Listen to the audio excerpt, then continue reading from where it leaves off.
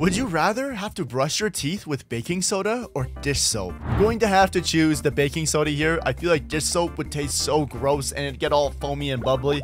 Not it for me. Would you rather look at everything that's far away by using binoculars or at tiny things close up with a microscope? I'm going to have to choose looking at things from far away with binoculars because just in case there's something I don't actually want to look at, I don't need to grab my binoculars.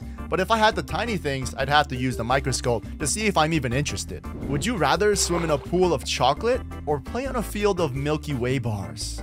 I'd much rather swim in a pool of chocolate. I feel like you wouldn't even be able to swim. It'd be so thick and it'd get everywhere. You wouldn't be able to see, but I feel like that's a once in a lifetime opportunity. So I'm taking it. So tell me,